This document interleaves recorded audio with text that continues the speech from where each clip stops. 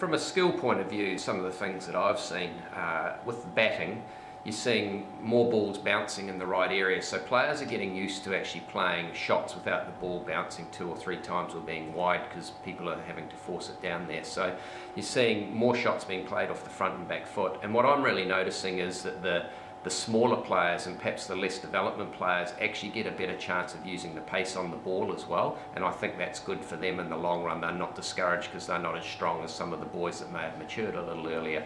The other thing with batting that I've really seen is a massive increase in running between wickets, and it might not seem like much, but just the 2 metre difference is giving players the confidence to really run hard and look for those singles. With less playing numbers, what it has done is created more gaps in the field as well, which again flows on for running between wickets and giving the players the confidence to hit and run and call well.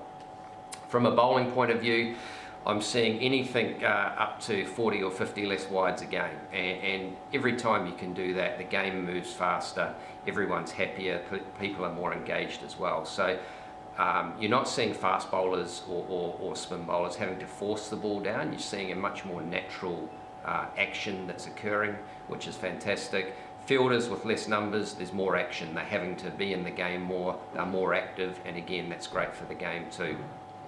Lastly, from a wicket-keeping point of view, I'm seeing a wicket-keeper actually take balls more realistic as how they would in a normal game of cricket, because the slightly shorter length means the ball will just bounce once and then they're taking the ball in a more realistic place and not getting caught in that sort of no man's area where the ball's bouncing down at their feet.